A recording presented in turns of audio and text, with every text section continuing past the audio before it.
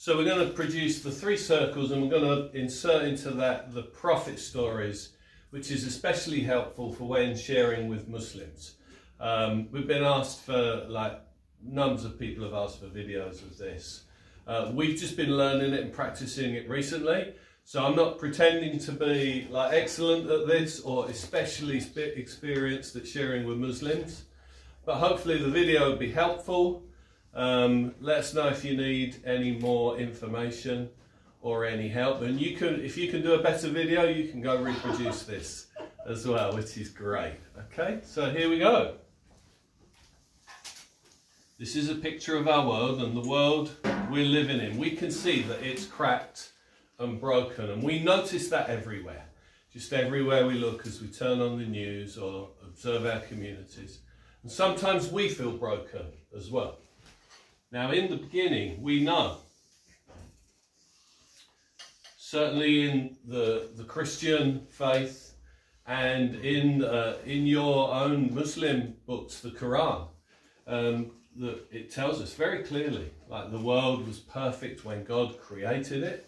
But, you know, beginning with those first 2 people in the garden, Adam and Eve, or Adam and Hawa, they disobeyed God's commands and went their own way. We describe that as really as just disobedience to God's ways. They went their own way. The Bible specifically calls that sin. And this sin, it leads us into brokenness and shame. We carry shame because of our disobedience to God's ways.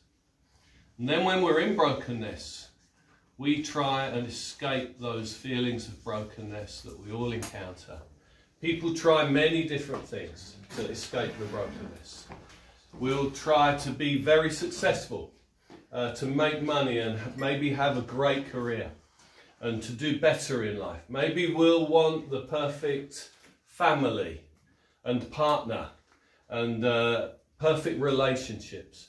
Others, we're going to be very serious about our religion, and we're going to seek to try and obey everything about our tradition and our religion. But what we know is these things, they don't fix our brokenness. If you look, they're just like bungee cords. However far you jump, it's just going to pull you back into brokenness.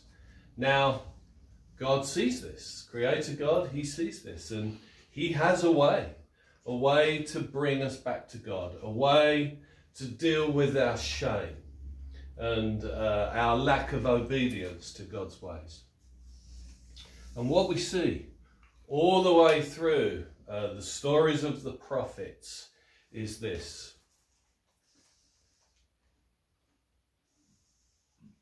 In the beginning there we see Adam, and we see Eve in the garden there, and they disobey God's commands right at the beginning there. But God, he finds an animal, and he sacrifices this animal, sheds blood, and he takes the skin of that animal and he clothes Adam and Eve. He clothes them and covers their shame. So God takes an animal and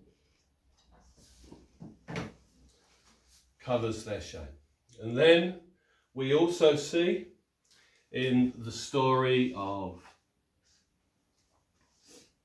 Abraham and his son, we see this. Abraham's instructed by God to go and to sacrifice his son. And he's trying to obey God. He goes to do that. And as they're there ready for him to sacrifice his son, God provides an animal caught in a thicket, a ram or a lamb caught in the thicket. And just as he's about to sacrifice his son, God speaks to him and says to him very clearly, like, don't kill your son, but take the animal and sacrifice the animal. And that will be an acceptable sacrifice at that time. So we see that happening. And then we see this. We know the story of Moses and the children of God who were captive in Egypt.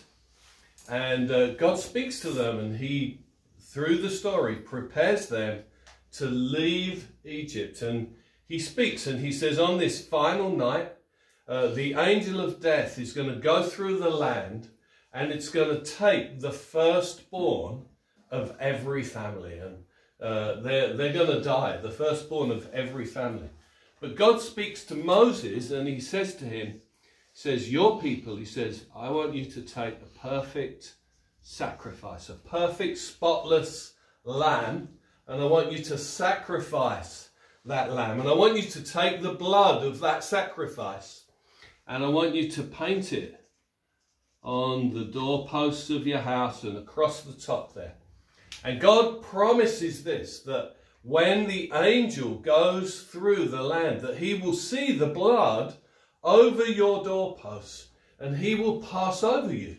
He will not take your first son. And so the blood of the sacrifice will save you from the angel that will bring destruction. And then finally we see the prophet John. And the prophet John, or Yahya, one day he's walking along and he has his disciples with him. And he sees Jesus on this particular day.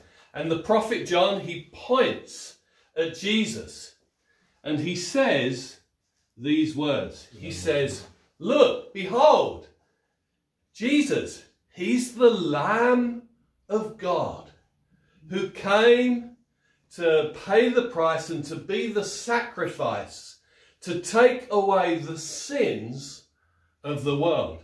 And so he points at Jesus, who is the Lamb of God.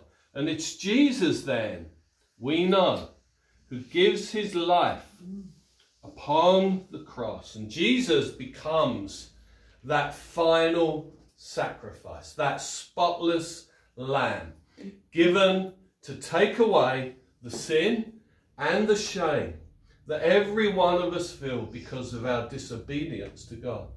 And you know, through this sacrifice of Jesus, Isa al-Masah, through this sacrifice of Jesus, we have a wonderful opportunity that through him, if we will turn away from our rebellion, from our sin, from our shame, and if we will believe upon this message about Jesus, the Messiah, if we will take this Jesus as our King and Lord and begin to follow him truly from our hearts, learning to obey him, he promises that as we follow him, by his Holy Spirit, he will make us new. He has the power to make us new and to forgive our sin and our shame through the sacrifice of Jesus, and to take us and bring us in to his kingdom. Then we ask questions at the end, like, do you understand this? You can ask that question. You could talk about that just briefly. Then we ask people, where are you today? Are you here in brokenness? Or have you had your sin and your shame forgiven? Have you been restored into relationship with God? Are you sure that your sin has been dealt with and that you have been forgiven? Where are you today? Where would you like to be? And then finally, is there anything stopping you today from turning your life over to Jesus, to believing on him, repenting of your sin, and beginning to turn and follow Jesus as King and Lord? So that's with the prophet stories. Hopefully that's helpful. We'll talk about it in the room here, but this is just simply how you could train it to a room of people. Good for the video. If anyone on the video sees this and wants anything, you can get in touch in the footnotes at the bottom there. Hopefully that's helpful for everyone. Like I said, we're not perfect to this. We're just learning. We've seen an uptick in the numbers of Muslims that we're encountering in our own towns. Maybe you're experiencing that as well. So just don't be afraid. Just share the gospel with them and trust the Lord to work. Okay, thanks everyone.